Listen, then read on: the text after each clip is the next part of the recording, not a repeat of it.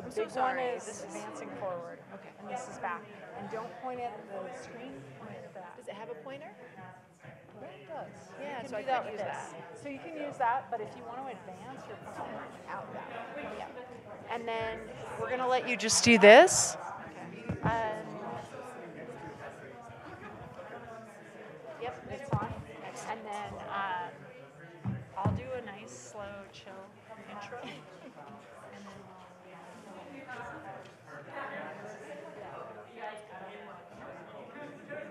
excited. And then I want to gauge how your face reacts. If we do a wellness check, they just check your oxygen. And they check it doesn't cost anything. And I come over to the cabin, and they make sure they like check your heart, they check your oxygen, they check everything, they make sure you're good. And then they make a recommendation. They say, you're okay, stay here, or they're like, you should be staying. So let's just touch base. I don't want to make you worry about that right now. Afterwards, let's touch base, because I want to make sure you're okay. Yeah, I've done a lot. Also for faculty. A lot of faculty last year at altitude sickness. Did a lot of wellness checks. So we'll just see. We'll see. We'll play that by ear. Yeah. I'll let you get comfortable and settled, and then I'll get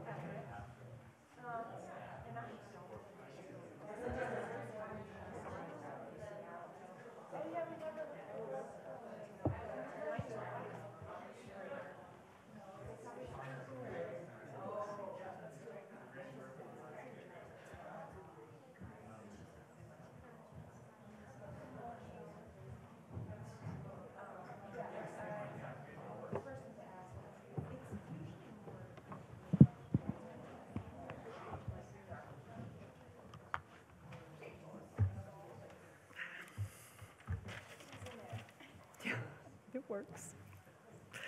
Hi, everyone. I'm Liz Farrell, Artistic Director of Painting, Drawing, and Printmaking and our Artist in Residence program. Welcome to Anderson Ranch's Visiting Critic Lecture with Leticia Bajuyo. I want to welcome our virtual participants watching tonight as well. Before we begin, please silence your cell phones. And to begin, Anderson Ranch would like to acknowledge that our campus resides on the traditional ancestral territory of the Ute people, who've called the Roaring Fork Valley and beyond home for over 800 years. It's an honor to introduce Leticia Bajuyo. This past summer, she taught a sculpture course entitled Fabricating Landscapes, during which students engaged in a series of conceptually guided projects that utilized the welding shop, wood shop, and digital lab. Currently based in Oklahoma, Leticia is an assistant professor at the University of Oklahoma.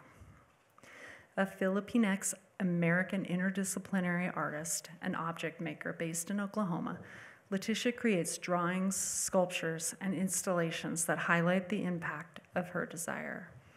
Her interest in unpacking value perceptions find their roots in her autobiography growing up biracial in a small town named Metropolis on the border of Illinois and Kentucky.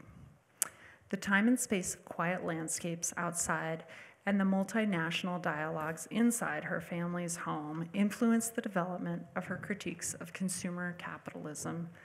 Fickle her studio practice, Leticia seeks community and welcomes collaboration by participating in artist collectives, including the Filipinx Artists of Houston, Land Report Collective, and Project Vortex. So please join me in welcoming Leticia.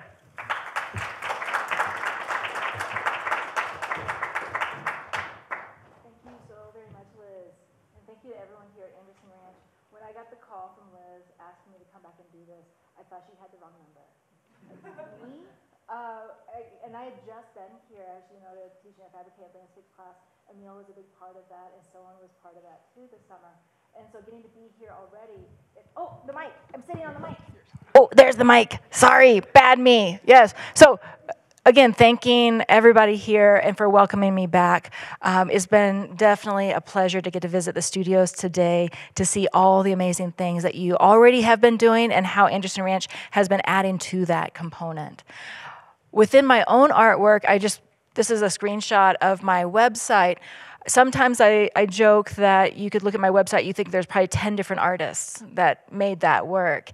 I love and I generate opportunities in my own work and for others, and it's something that really drives me. I didn't know this is what I was going to do at all, but ever since I found that path, it's been like there's been a continual fire, and being able to be a part of your all's fire as you're here just adds that much more to my own. So, as Liz noted, as far as where does it start, I always love a good story. And as we've been meeting today and then we'll continue tomorrow, the first thing I'm always offering and finding out is what brought this on? Where are you from? What do you do? What's been your story? Because if not, Sean and I were talking about this earlier, the difference between space and place, right? So all of a sudden it has a story. And so what's my story? So this is my brothers and I. These are my two little brothers. There's me. I'm in first grade, they're in kindergarten, and we're waiting for the bus. This is what our landscape looked like. This is 3 acres from the house. We lived way out in the country. And this is my mom and dad back when they were younger. My dad is Filipino Chinese. He moved to the U.S. in the late 60s. And my mom was a nurse at the same hospital that he was the new resident surgeon. And my uncle was the anesthesiologist, and he played matchmaker with his new surgeon and his baby sister, and then later you have me. But I find their story to be a complicated one because they weren't trained in their individual cultures about having a relationship with someone from another place. And so we, in many ways, were a testing ground. They didn't necessarily have the language or the dialogue to be able to prepare themselves for having kids in the U.S. who don't necessarily understand everything else from their individual cultures. And so that's where this dialogue in my own work about searching for for place, searching for belonging, searching for how do you navigate these cultural capital of existence and find peace. And that was something I found myself early on searching for, even when I was little, trying to make sense out of this world that I was in.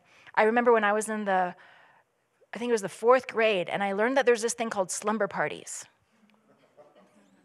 There's a what? And then I was like, but that means they've been going on.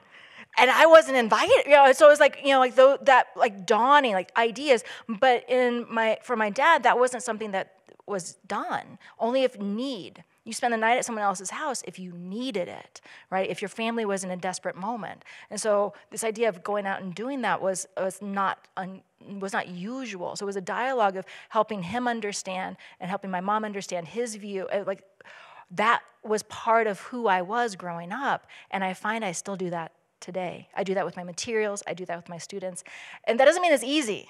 And that doesn't mean that I have made all full sense out of all of these moments, but I fully recognize I was doing this back then. And this is the landscape that I grew up seeing. My pointer's not working. Oh, there it is. It's kind of faint. Never mind. So this kind of landscape, I could never quite call front seat fast enough. Back when you could sit in the front seat as a kid, it was before car seats. And so I would just stare out the back window, the 3rd seat in the van, and watch these houses pass by and this landscape. And it was like flat, flat, flat silo, flat, flat, flat, flat bale of hay, flat, flat, flat cow. But there's pauses, and then the joy of something coming up. I recognize that kind of pacing and sort of sensitivity continues to be a part of my work.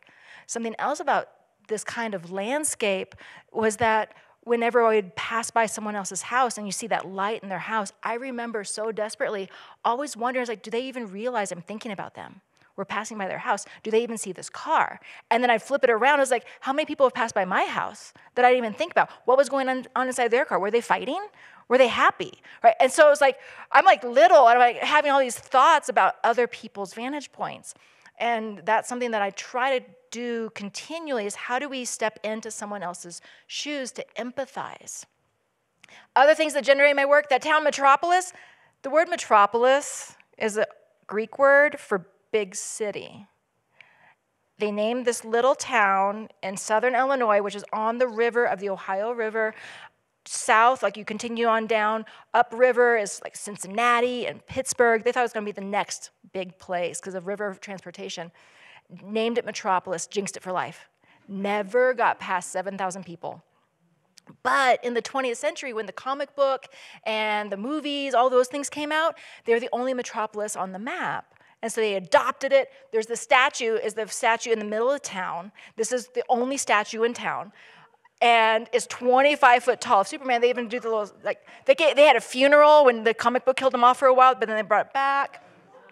There's a parade in the summers, and there's a Superman celebration, all of the things. You make do with what you have. What do you have around you? You don't bemoan it, you lift it up. So they even have the newspapers, The Planet. Not the Daily Planet. But not necessarily for copyright, but the town's so small, it only comes out once a week on Wednesdays. So they can't be the Daily Planet. But then, how do you take what is yours and lift it up? And then this gentleman right here, this is Craig Rhodes, Mr. Rhodes. He was my high school art teacher. He's now retired. This is one of his recent pieces. He continues to make work. He has his MFA in ceramics, and he chose to teach in high school. And he even said specifically that he wanted to make a bigger difference for the next generation. And myself and all the people who've come out of his classes can attest he did that. He made that kind of difference. So I think sometimes when we view what is success, what am I after with my work, there's different understandings of what success is. And so not to always assume that the one that everybody else has deemed, that's the right success. What's your success? And how is it that you want to continue to push that? He helped me see that. He was not only an art teacher, he was also my academic. I was on the academic team where you push the little button and answer the question real fast. So I was on that. He was our coach for that. And so it helped me also see that art didn't have to only stay in the classroom. It could expand. And I remember we were in drawing class and I was drawing. He would play NPR, All Things Considered. I didn't know that there's this thing called NPR back then, right? Especially in 2 hours north of Nashville, Tennessee. listening to these other stories while drawing is something I still do in my work. So when I make art, I still listen to those stories. I still tune in. I still make sure that that additional reach is a way that I can include that in my work. And so he generated a lot of movement. So jumping forward, this is my graduate thesis show. I did my undergrad at University of Notre Dame in northern Indiana and studied everything. And I started off, my parents were really hoping biochem. Yes. And I said, no. And I kept finding my way over to the art program. And I ended up majoring in painting and drawing. But something was missing. I don't know if you've ever felt that. Like something's missing. There's something else I'm trying to do. And I couldn't quite figure it out. I could do it in my philosophy classes and my history courses. I was even taking MBA classes. Like I was interested in everything. And I would get to my art class, and if the professor didn't put the thing in front of me and tell me what to do, I was frozen. Because I was so used to meeting expectations. How do I set my own expectations? And so I had to take one more class that I put off until my senior year of undergrad, and that was sculpture. I took that sculpture class my fall semester, my senior year, and it was like a light opened up, and all of a sudden this idea of metaphor, like what you could do, I didn't have to always draw the apple, I could just actually use the apple. Is it the real apple, or do I cast the apple in bronze? Do I make an apple in resin? All of a sudden it's like, oh, I can work with that. Right? I could have a story, I could have a dialogue with these objects that I didn't narrate and tell an audience member exactly how to see it, but I could open up an opportunity. And since then, that was 1998, and I have been running on that same energy ever since. I love what I get to do. And if I lost my day job tomorrow, I would still do it. I would just find another avenue to do it, because this is something I believe in. This is my thesis show. I made so many different things when I was in graduate school, and it was actually, at the time I was a practicing Catholic, and it was at Mass at Ash Wednesday, and the priest at the time, he described the history of Ash Wednesday and the correlation with the invention of soap. And as he goes on and describes this, I stopped listening to whatever he was saying. I was someplace else. And I was just thinking about this need to wash off, and how so many things tell us we are not enough. It's like, I want to make my thesis work about that dialogue. And so whether it's shampoo that tells us that's going to make your hair bouncy and shiny and everything, who says, right? I read all the backs of the things like, oh, this is going to work. Why? There's so much faith in these little stories. Or same thing within religion or within education, this indoctrination. Insurance ads tell us we are not enough. Fear, fear, fear, match what we want. And if they were actually successful, if self-help books were actually successful, it would stop. That would be no more. And that's what my thesis was about. That's all the writing and all the research I did was about this type of cultural capital push to convince us that we need something more. And that what this piece is a series of resin cast sinks that have bronze cast soap holders and handmade soap that are then carved with words. My favorite one was apathy.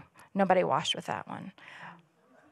And as you would wash with them, the sinks would darken, the water would get soiled, and then the halos underneath would start to vanish. So it was a performance piece. It was a theatrical setup as far as the way that the lighting and the setting would work. And all of the soaps were scented with rose oil, so the space would change as you would actually use them.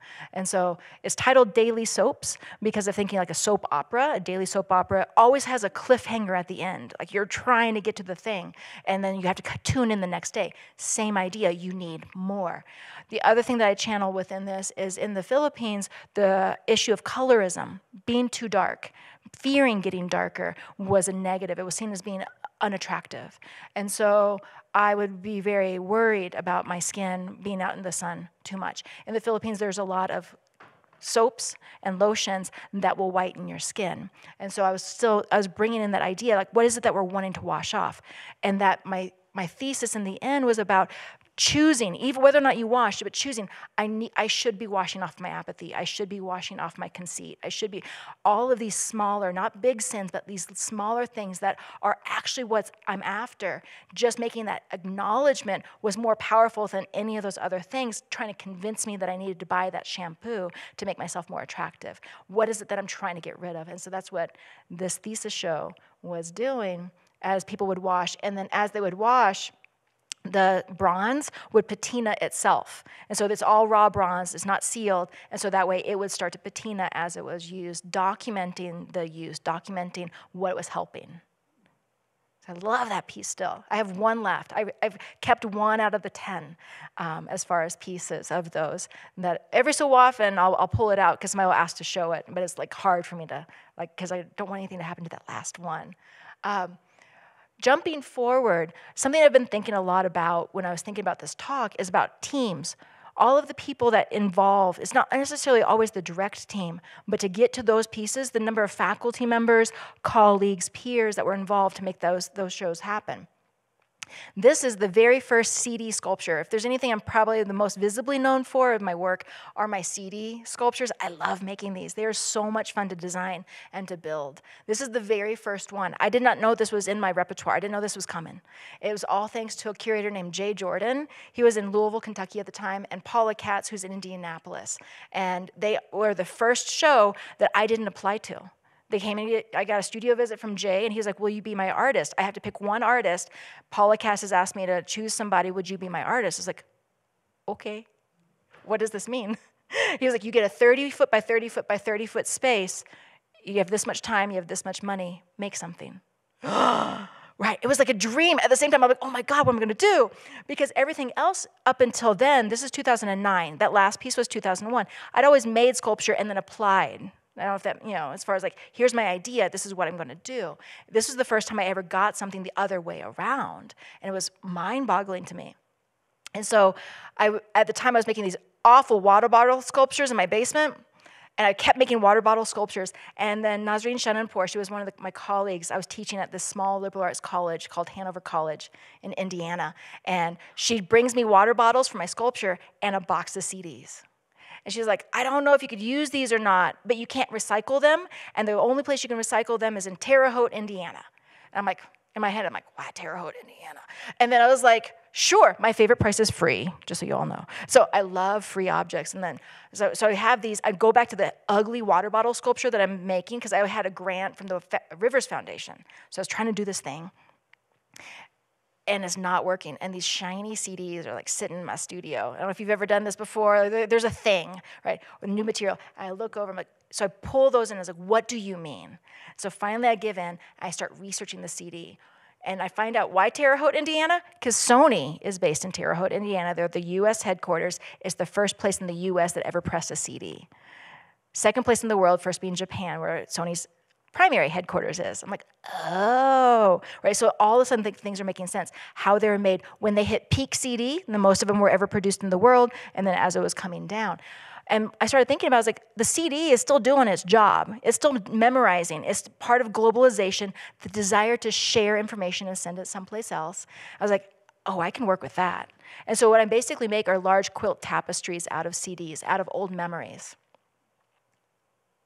Nobody taught me how to make anything out of a CD. Those of you who are inventing new ways, trying something out for the first time, that is one of my favorite moments where you're after something. You're trying to figure out how. And so this was in my studio at the time, and so I built all of the frames. I couldn't attach to the ceiling. I couldn't drill into the floor. And so I was like, how am I going to make this thing? And so this is my practice one to get to that final one. And this is one later on. This is in Indianapolis, also in 2016, after I've, at this point, perfected the way that I like to stitch CDs together. And the way that those go up is something like this. It was 8 days on site, 9 months in planning. But it all started with an accident, with Nazreen Shenanpour bringing a box of CDs, but also with Jay Jordan and Paula Katz opening up an opportunity.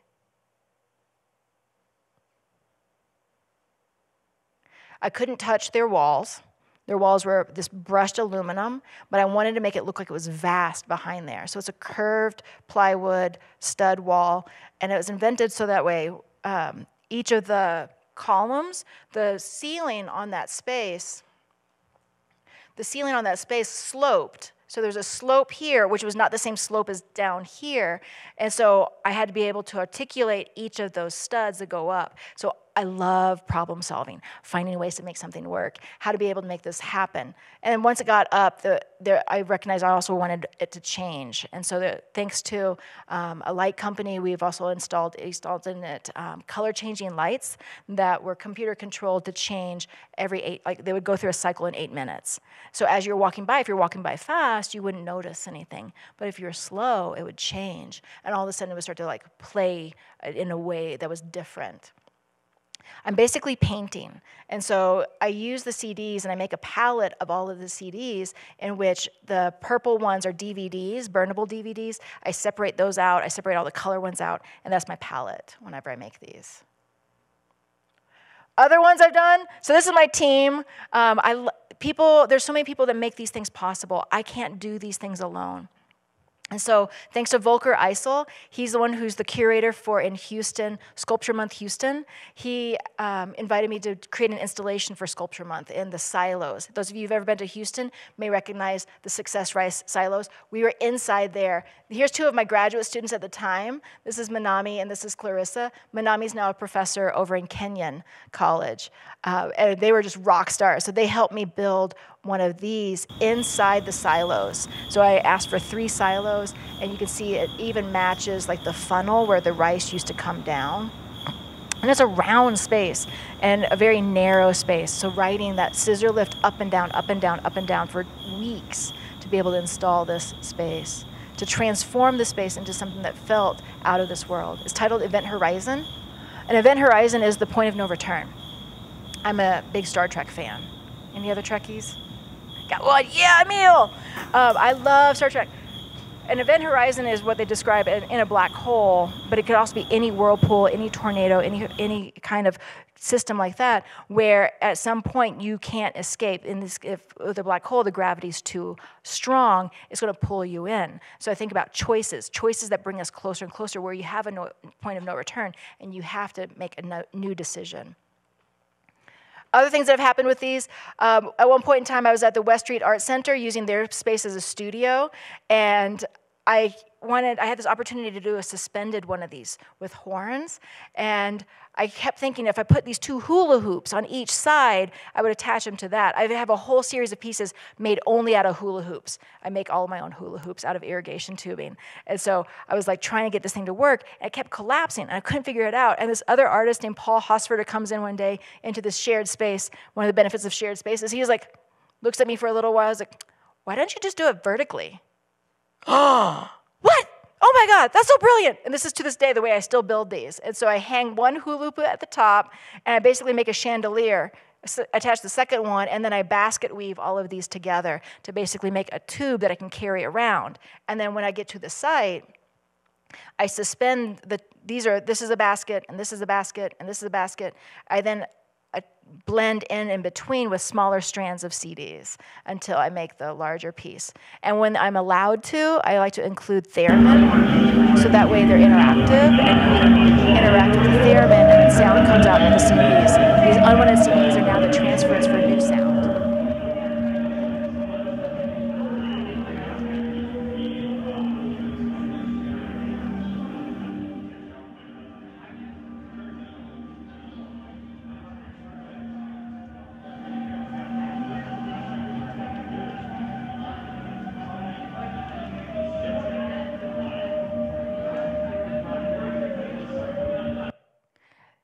And when you walk around them, you see all these memories. You're like, oh, I had that DVD. Oh, I hated that song. Oh, that was my favorite, album. All these other analog memories from the outside that are then layered with the inside, which is where all the shiny part happens.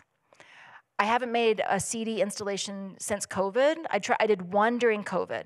It was really hard to do. It took like 3 times longer to build because I could only have 2 studio assistants in the gallery at a time, and everybody had to be masked. And so I was like, I'm going to take a hiatus from these for a little while. I've maxed out. The most I could do in a year of those was about 3 because they're just physically tasking to do, and they take weeks and weeks to prep, months to design. But one of the groups that Liz mentioned that I love being a part of is Project Vortex. Project Vortex is was started by Aurora Robeson, who's making one of her pieces right here. And it's a collective, an international and national collective of artists that work with only recycled plastic. And our upcoming show is in Chelsea at the School of Visual Arts. And so if you are in New York, please come and hang out. I'll be installing for about a week. And so I'm coming back with one more CD sculpture for them. And so I've been designing that one. It's probably gonna have 2 walls with 2 vortexes that you can walk in between. But this is such a wonderful organization to be a part of and group. And anytime that we sell pieces from the website, they get donated to selected organizations. And whenever I build any of those large sculptures, I always break thousands of discs. All it takes is me dropping one of those CD strands or pressing too hard. I keep all of the broken ones because they too have memory. Just because they can't be used in the same way doesn't mean that they don't still have value. So I hold on to those and I make these sculptural visual poems. This one's titled, You Can't Hurry Love. I had this album that the song, You Can't Hurry Love, was on the label. And so it's the staircase leading up to it. And so I sometimes use just adhesive. Other times I also have a plastic welder that I use for building these. And so to be able to design these just brings so much joy. I don't have to have any engineers check out my work. I can just build it on my own. I don't have to have a team for once. And so these are little pleasures to get to build. Another collective that I wanted to share with you all, because I think about now that I've been doing this work, I continue to seek out other groups to challenge me more. At a certain point, we don't always get the same challenge from other people. They just might pat you on the back, oh, great review, you get like compliments, but we don't always get the same kind of feedback that we need to grow. And so for me, collectives like Project Vortex challenge me. So my phone calls and hanging out with Aurora, like, it will help me grow and seek out another dialogue within those pieces. But I also have a whole series of pieces made out of AstroTurf. It's one of my other sort of hoarding problems is artificial grass. I work with companies, I don't buy it. I work with companies that all of their remnants after they install, I get the scraps. And then I design pieces out of those. So I work with Land Report Collective. We have 7 artists right now, and we've been thinking about adding in a couple more. And all of us explore dialogues about land use, land ownership, land rights, but from different avenues. Some of the people in this group, there's a drawing artist. Shelby is known for high representational graphite and charcoal drawings, like really representational, high contrast. Brian Job is known for his installations of found objects, mostly construction materials. Patrick Highcutt, he's based in New Mexico. He's a painter, representational painter, mostly still life. And so we all bring our individual ways of working together to be able to create exhibitions that you can see. These are Patrick's paintings here. Here's Shelby's drawings, and then my sculptures. Oh, go back. Oh no, why is it going so fast? And so this is during COVID and during shutdown. I don't know about anybody else, but I lost exhibitions. There was lots of opportunities that had to be put on pause. And I was working really hard as a professor down at Texas A&M Corpus Christi at that time to be there for my students. Hours and hours on Zoom trying to figure out how to change my project assignments to still be there for them, to hold space for them, to help them still get the undergraduate experience that they deserved, that it wasn't their fault that this virus was spreading across the country. And I recognized I stopped making art, and I was feeling so much stress. And we had a land report call because one of our shows got paused, and Jason Brown, he's one of our members, he's also a sculptor, he challenged the group. He's like, I'm doing all these online exhibitions for my graduate students. Why don't we do one? We're like, yeah, let's do one. So we challenged each other. You have 3 weeks to make a new piece. And for that, that's where this drawing came out.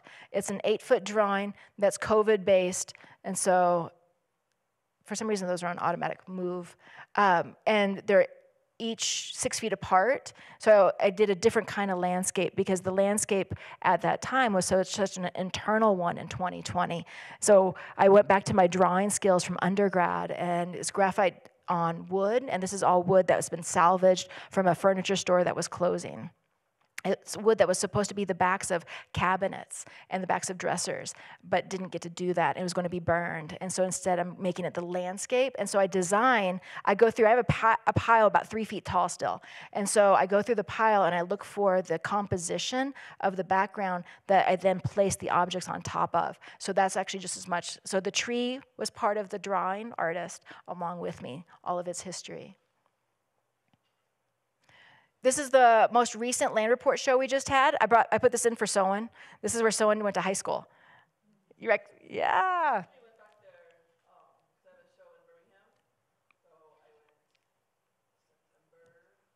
This would have been up. I saw it. Oh, what? Nice.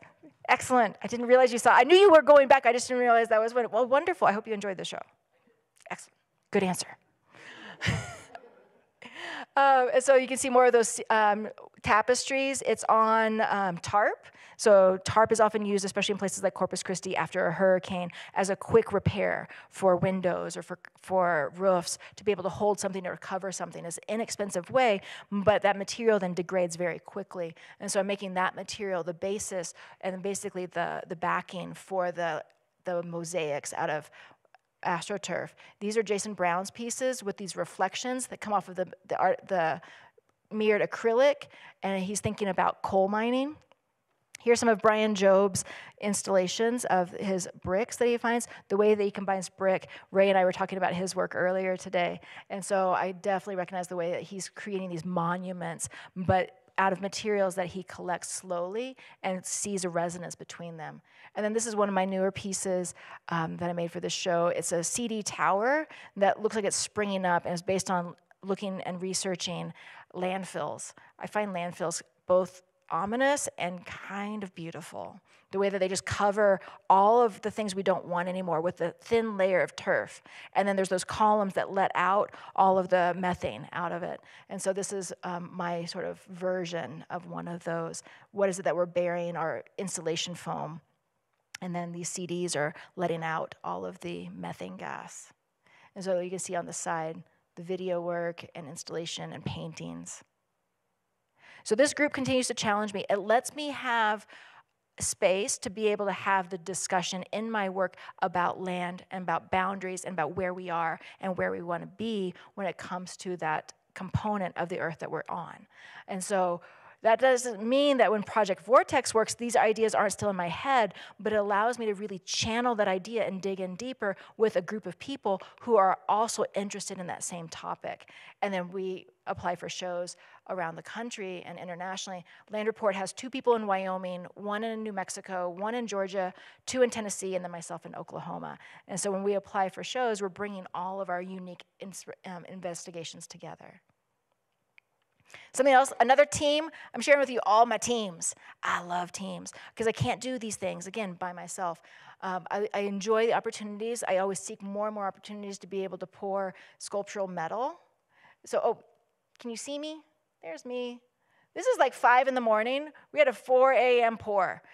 We didn't finish the last tap until like after 4 a.m., so we were just about ready to clean up. This is in Indiana. It's at Sculpture Trails. This is my mold there on the left. It's a 38-part sand mold that has lots of little Cape Cod houses based off of Brancusi's endless column. It's then held together with threaded rod and had to be moved by crane. Here's it being poured. This is the same piece. I'm up here, so you'll see me, right? There's me. I'm charging the furnace, so I don't even get to pour my own piece, but my energy's still in it. So it takes this whole team to get this piece to become an element, an entity. And that's what it looked like when it first came out. Cut off all the gating, and here's where we are now. And so now I'm working on cleaning it up in patina and getting it to be, this is the kind of surface that it'll turn into. This is another piece from that same series. And so it gets painted and then rusted through, so it looks like it's this excavation that we keep changing over the houses. It gets remodeled and remodeled. What's below that surface? And so if it wasn't for Sculpture Trails, I couldn't pour that. Our furnace at University of Oklahoma, I can't pour that much at a time. And so I was able to get these pieces done at Sculpture Trails. University of Oklahoma, I've been there for all of a year and a half. I'm in my 2nd year there. As mentioned, I'm from here, so I was born and raised here on this border. I did my undergrad up at Notre Dame. This is for Georgie, because I know we were talking about where's like locations. And then I went to grad school in Tennessee. I became a professor in 2001, and I was there at Hanover College until 2016. And then I went back up to Notre Dame and taught there for about a year and a half. And then I moved all the way down to Corpus Christi, Texas, where I taught for 5 years. And now I'm in Oklahoma. And so you'll see there's this focus on the Midwest. I will forever cheer for the underdog, the part that's left behind, the people who are left out. That's where I find I'm drawn to. And I look for dialogues in those spaces. And so I feel that art can be and needs to be everywhere. And so how can I make sure that any space I'm in, no matter where I'm at, I can still try to reach out, ask for help, create opportunity around me. One way that I'm creating opportunity that makes me so excited. If you would like to follow us at their sculpture program, this is at OU Sculpture. It's our Instagram page. These are all of my students. And so right now we are in a show. So I'm always looking for things to do, as if I didn't have enough to do. I'm always looking for more things to do. So I reached out to Cassidy Fry, who is the assistant professor in sculpture over at Tulsa Community College, and inquired, would it be possible to have a show? Because I recognize, what do my students need? They need something that's not about the grade. Sometimes we're so grade focused or just focused on like trying to complete this thing in a project that what's this next life? And so helping them see their work in a space that's outside of the classroom, outside of even our campus gallery. And so it's myself, my colleagues in sculpture, and the graduate students in sculpture, and then I curated into it, or we curated into it. I worked with my team, and we picked out, I believe it's 14 undergrads that are being featured. And so here's some of their installations in that space. And next we're heading to Northwestern Oklahoma State University. I think that program might be some of our folks online. Thanks to Tom Cornell. Tom is the professor up there who's invited us to come and exhibit. And Emma, one of my grad students, is going to do a workshop in glass and glass fusing. And so trying to create ways that we can continue to grow. And so for that show, it's going to be alumni, some alumni from University of Oklahoma, faculty, and our graduate students. So I'm always looking for ways to be able to bring in more people. Here's another collective. I collect collectives. Enid Yandel was the first female sculptor to be recognized by the National Sculpture Society. And we have an organization that's based on her work. And I've been showing my small player piano poems and drawings with them. And then this is an archive that I started. How to, again, create opportunity. I only got to where I am because other people made offers, invited me in. And so how can I do that for somebody else? How can I create more opportunity and more connection? And so started this with a friend of mine, her name's Sabine Senf. She's down in Texas, and we each got 12. So I got 12 and she got 12, one including ourselves, and we could invite a few people, and then they invited people. It was like a chain mail for 24 hours of wonder. The charge is a 12-inch piece, a circle that we would then install, and every time we show, we add another half day and another half day. So now we're up to 36 artists, and it continues to grow. This is when it was installed in Arkansas. The first installation was in Berlin, and most of the artists I don't know, but I get to know them through it, and all of our work gets to be together. I'm not the smartest sometimes. I created an archive that I collect and I keep showing that's objects, so it keeps taking up more space in my studio. Do you have time for one more story? Oh, yeah. Cool. All right, so, wait, maybe two more stories. So this was just last year. I love this piece so much. It's titled Swing Set Share, Duyan Igbahani ang Balato. And so it is in just north of Houston in Splendora. And when I went out there for this opportunity, I was asked to install. I was walking with James Searles. This is his property, walking out into the woods. And it's about a half-mile walk, and it was summer in Houston. It was hot. And I got all the way out there, and all I wanted to do was sit down somewhere. But all the benches had like ivy and things. I was scared. I thought I was going to get bit by a spider. I was like, I just really want to sit. And so that's where the idea started, was to make a swing set that held 20 people. that would spin around. I was also at the same time doing research for this other piece I'll show you in a second on roundabouts. And so with roundabouts, you have to pay attention to the other people around you. You can't just plow through. And so the whole point of roundabout, I know so many people who hate roundabouts, but you have to like make eye contact and you have to see them to make sure it's your turn to go. And so thinking about that with this swing set, you can't just like go willy-nilly when you swing because you're going to kick somebody in the butt or you're going to get kicked in the butt.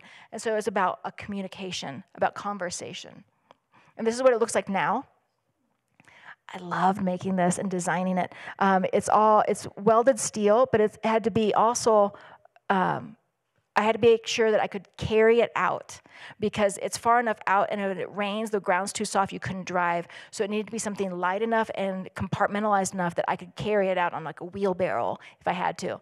And so all of these all come apart in 4-foot pieces and then they go together on site. These parts in the middle are welded to look like a Gothic cathedral mashed up with the swing set on the outside.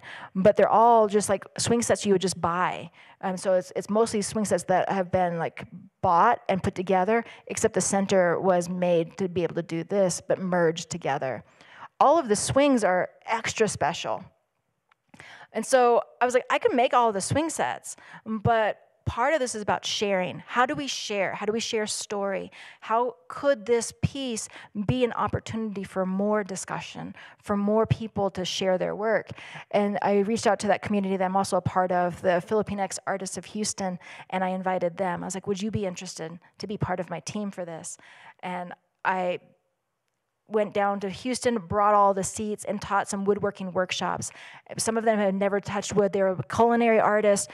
Filipinx Artists of Houston includes culinary, it includes musical artists, it includes photographers, videographers, visual artists, poets, and some of them had never thought about working in wood. And so this was their first opportunity, and they loved learning and sharing their story and finding ways to be able to make it their own. So this is our first workshop.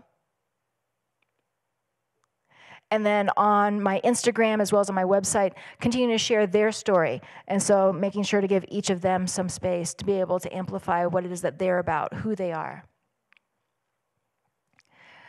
And on top of that, James Searles had an extra push. He was like, on top of that, we're going to have a celebration it was last year. It was for his 80th birthday combined with this celebration of sculpture out on the property. And we were required to have some kind of performance. It could be song, it could be dance, it could be poetry. And so I remember brainstorming with my team. I was like, what do we want to do? And we recognized the shape of the sculpture looks like a spider. And we started brainstorming that spider. The spider story in the Philippines is about this young girl named Gamba. And Gamba was maybe not the best child. Like she wasn't always paying attention, wasn't always doing what she was supposed to do, and was a really good weaver. And so as the fairy tale goes, like any other fairy tale, whether it's Hansel and Gretel or such that tells you not to go off in the woods by yourself, and this one about behaving. And so kids were told this story to threaten. So it's a story of trauma in many ways. And she gets turned into a spider, the first spider, which is why the word for spider is Gagamba.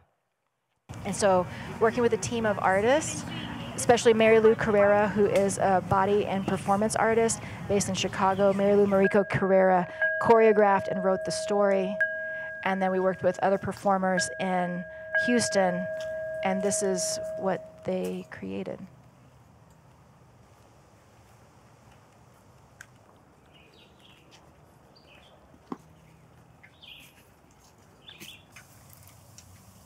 So Mary Lou is basically Gamba, who just woke up as a spider, but not knowing that she's a spider. And then in the woods are also these woodland sprites who find this sculpture and are playing.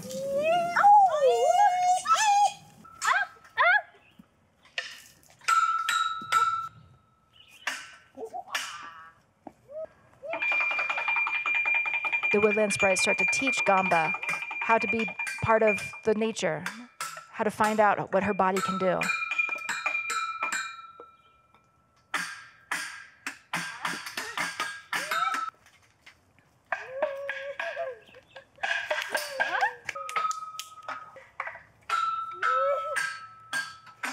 And as a weaver, she has her own skills, so she figures out how to share, which she couldn't do when she was a child.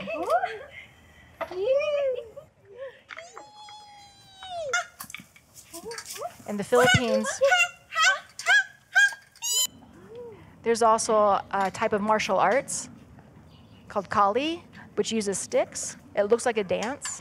It was a way that the Filipinos would hide their martial arts. So she teaches them how to do this type of weaving, to teach the woodland sprites how to protect themselves.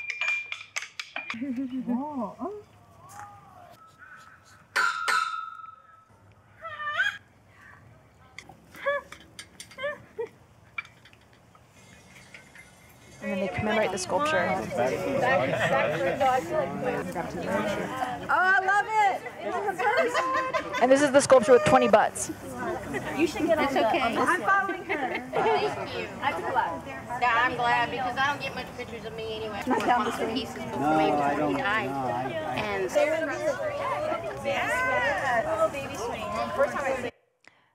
There's our crew.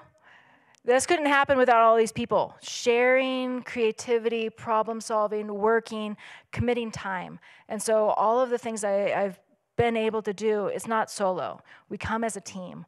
And so how is it that we can make sure that we recognize all of those other people who continue to be a part of that? We say thank you. And so this is my thank you.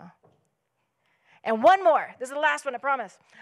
This is one of the things I'm working on right now. It's been in process for a while. Alicia Eggert, who's been here before, one of your teachers, she and I are working on these 2 roundabouts. We were selected thanks to Iris Bechtal. She's our curator in Common, and with the Fort Worth Public Art Program. And so if all works out, this should be up later this year or early next year. And so we have 2 roundabouts. Our charge was that the 2 had to be conceptually linked, but not the same.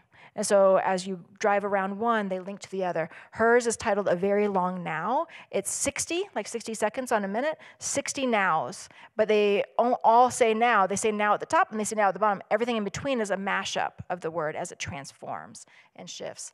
Mine is titled One Way, taking the imagery of the one way of the signs. I've then flipped it into a doily, almost like a lollipop. But I was thinking of it as like these like sort of signals. And it goes through from blue to green, blue skies and green grass. That there's something that we keep looking for that's, again, like I was saying earlier, looking for something more. Somebody has greener grass, somebody has bluer skies. I'm not enough. Where I'm at is not enough. But as you drive around, it's definitely demonstrating like, no, where we are is enough. And so acknowledge that as we drive around, it's high enough up that 8 feet right here, cars and trucks can see underneath. So I didn't want to block that. But then that way up above is this symmetrical, it's an infinity sign from some sides. And as you drive around, it turns into a crown and then back into an infinity sign as you move around the space. So trying to lift up those moments of just doldrum as you drive from home to dropping off kids at work or going to work, dropping off kids at school, you drive around the same thing again and again, but trying to think of like this one way that this path that we're on is a shared experience. And with that, salamat kayo. Thank you.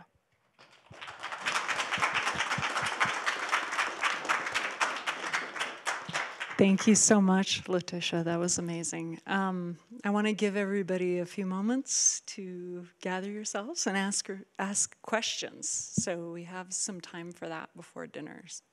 Does anyone have any questions? I'm going to bring this by, and please use the microphone so that folks online can hear your question. Otherwise, they can't hear it at all.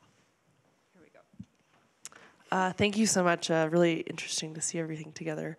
I'm kind of curious how, when you were talking about when sculpture really clicked for you, the use of metaphor, how that's maybe changed for you as you've kept making work, and when you decide to pick up a metaphor and when certain metaphors maybe are a little too obvious or not quite right, like how do you make those decisions? I think, no, thank you so much. I think that for me, it's shifted into a research into each material. And so often the metaphor, like I look for what that material can do within a larger dialogue. And so it might not be an obvious, like maybe translation. And so what is it that, like the CD, what's its history and how can I use it? And so it might not be a direct metaphor anymore as it was when I was younger, but where I look for what each material is able to start to generate and how I can either transition that, alter it, or add to it. And so like this, there's no found objects in this one, but the found object was that sign that tells us which way to go. And so how can I pull that in, but then transform it to make it something different, something more than it usually gets to be. But it's definitely grown from being maybe a literal metaphor.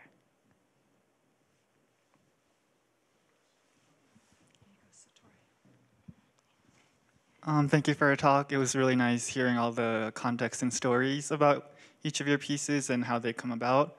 I'm interested in the stories of your pieces after it goes through a show or an exhibition. Do you have specific approaches or thoughts towards how your pieces live through after a public view? Really good question. Sometimes I'm like, why wasn't I not smarter and I didn't become like a 2D artist? Because that would be easier. So for some pieces, they stay. So like Duyan is there for 2 years. And so I don't have to worry about it yet. But it's coming. Backing up. So smaller objects, those usually just go into, like, if they're not purchased right away or if they continue to exhibit, they stay in their crates. Just inspect them once in a while. But like getting to the CDs. So this is probably the hardest one, is what do you do with all of those in between? I have an ample collection of those that keep coming in. And so they'll show up in my mailbox. So same thing, everybody, if you happen to go home and your neighbor's like throwing out their CDs, I will continue to add because I recognize like there's only a limited number. But I also like it when it's a personal donation because then there's all the other stories that come with it that I can weave in. But I have boxes and boxes and boxes of new donations that I then segregate by color and type, prepping my palette. And then after the show comes down, I take all of them apart. So all of these, the cable ties get cut, and I have a bin of cable ties that have used their life that I find ways, I look for ways to be able to make those into other sculptures. And then with the CDs, I fold those up. They fold up pretty well the way that they're tied, and then they go in bins according to size. And so if there are 3 CDs tied together, 4 CDs tied together, or 5 CDs tied together, they're the shorties. And so there's a bin of shorties, and then there's a bin of mediums, which isn't the best word, but I didn't have a better word. And so it's like those are 6 CDs long up to like 8, and then 9 up to 12. And so they're all in their separate bins if they're still in good condition. If they're broken, they go into the first aid box. And so whenever I have a new studio assistant, their first job is they get the first aid box and they have to fix them. So they learn how to handle them by fixing them, and then they get put into shorties, mediums, or longs. And then there's the color ones that are separate, like the purples and blues. They get their own box of just like there's there. And then all of those are stored in my studio and in my garage and in the attic, and they go everywhere. So that way, whenever it's time, then they come back out. I also have a bin of only hula hoops that I've made that I use as the structure now. And so that's probably like, there's definitely some hoarding. The line between a sculptor and a hoarder, tiny, very tiny. But does that get to where you're thinking? The benefit of outdoor sculptures is that they can stay outside. So I have other outdoor ones that just get to live in the yard. Leticia, Oh, we had one more. we have a question here. And then I have a question. Yeah. I think you blew my mind with all of this stuff. You know, I'm not artistic at all. But I thought about how functional everything is, and the comment you made that you look for the forgotten parts of the world. Mm-hmm. And and then I was thinking about that you're an incredible architect. You know, you build buildings or places or things where people can be for a while, and so I think that of architects, if some of these things could become more permanent, have you thought of that? And Tulsa is obviously a very surprising place. You know, people Right. think about you know, the movie about the Osage and everything else that happened there, and it could be an exciting place to do some more permanent buildings or something like that, or structures that would express the forgotten, the lost, the powerful. Thank you. Thank you so much. Thank you, Les. Well, I will say that so some of the CD pieces are permanent, where they've been installed and they've stayed. So those are great for storage. They're and they get to continue to be out. But not everybody has room for a CD sculpture. I fully recognize. But I will keep searching for more opportunities. Plus structures. I've been working with a potential future swing set that's even more stable than the one that comes apart. And so there's some But I appreciate your comments, Les. And I have kind of a question comment. Sure. You're such an incredible leader, and this is sort of about leadership and your choices to create a community that also supports your personal artistic goals. And I can't help but think about the recent tragedy with our Next Benedict, the non-binary child near Tulsa, who was recently engaged in a altercation that led to death. And as you speak about the underdog, I can't help but think about that. And I guess I want to hear more about how you choose folks to kind of raise up and to give voice to and to include in your vision. Thank you so much. Thank you. Yes. No, if you haven't read or heard about that situation, that story, definitely pay attention and see if there's ways that you can either donate or fight. I think our country right now is in such a unique moment of struggle, of trying to decide who's right. And there can't be any gray in between. And I find that all of our young people are falling, unfortunately, between those cracks. And so in places like Oklahoma, where there have been some recent laws passed that have changed some things that have made it even harder for those students, is to make sure that we try to create safe spaces. As far as for my leadership and how do I select people, I think it's like things like what we're doing right now. You all applied to be here at Anderson Ranch. You didn't know who else was applying. And the powers that be, they didn't necessarily know who that mix was going to be. And so I think what I tend to do is I don't have the strength and always the time to reach really far, but who in your room, who in your nexus. And so as you all are here together in this space, you're each other's team.